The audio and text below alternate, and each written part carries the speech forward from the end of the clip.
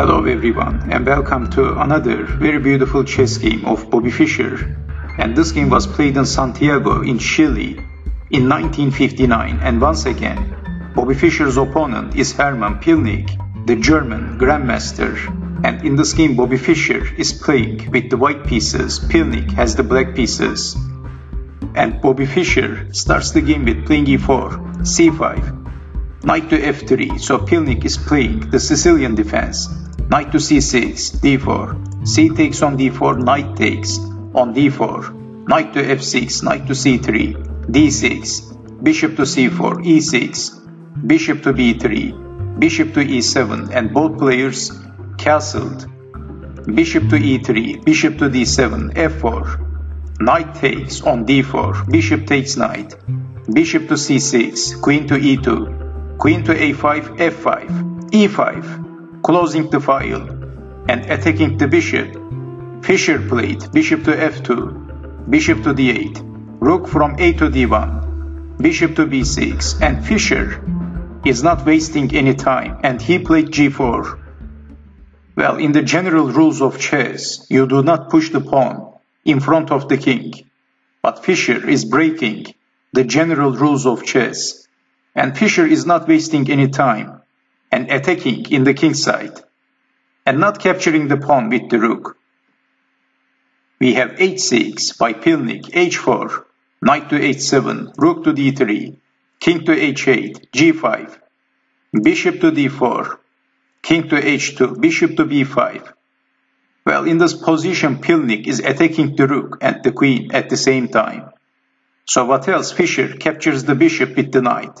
Queen takes on b5, c3, bishop takes on f2, and of course Fischer captures the bishop with the rook. If queen takes bishop, queen takes rook.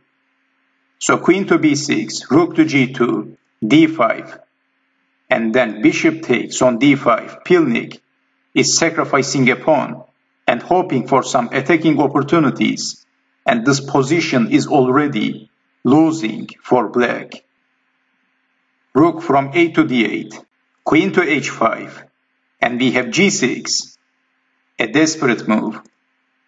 Well, if let's say a6, a random move, then f6.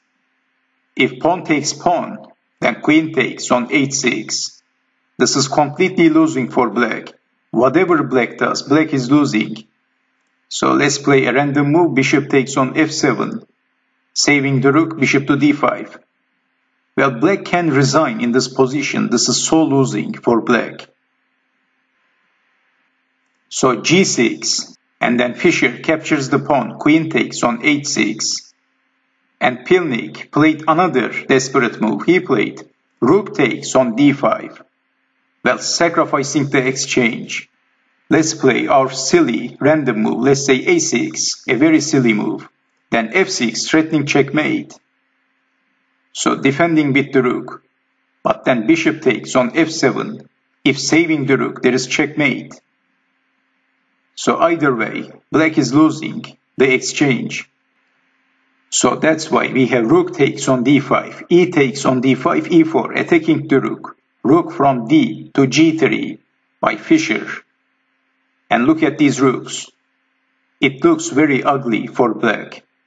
Queen to d6, pinning the rook. h5, rook to g8, and of course if pawn takes pawn, queen takes queen. So rook to g8, and Fischer played h takes on g6, f takes on g6, and f6 by Bobby Fischer. Well, in this terrible position, Pilnik played a terrible move. He played queen takes on d5. It's white to move, and Fischer plays a move, and after that move, Pilnik resigned. So if I give you 5 seconds, can you guess the next move of Bobby Fischer?